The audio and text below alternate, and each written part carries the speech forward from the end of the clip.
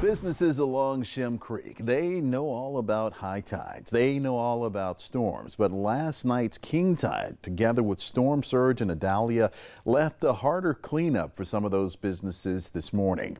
Emily Johnson talked with managers of two Shem Creek businesses about how they weathered this storm. The parking lots of almost all businesses flooded on Shem Creek, leaving a busy morning of cleanup. We spoke with both Saltwater Cowboys and Geechee Seafood, who say they prepared their businesses as much as possible, but still had to clean up debris from the high tide on their businesses' docks this morning. Time we get a king tide, we know the parking lot's going to flood, so we watch out for that. But of course, this with the full moon, with the storm, made it a little worse. But because we were so prepared, it really wasn't that bad. Cleanup included scrubbing salt water, removing large branches and seaweed, and organizing any patio furniture that moved from the high tides, requiring both Geechee Seafood and Saltwater Cowboys to open later this morning.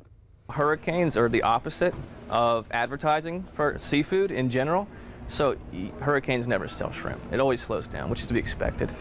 Geechee Seafood's parking lot looks like this right now, but last night it was completely underwater, leaving their coolers for fish floating down Shem Creek.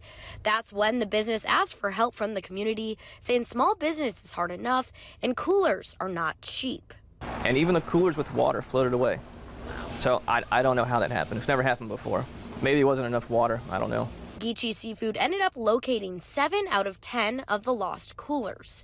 Both businesses say it could have been a lot worse, and they're thankful for their loyal customers and employees for getting both businesses up and running again. It's been great. I mean, just talking to people today, seeing them come out, they know and they understand. So thank you to the team. Our team is the best team in town.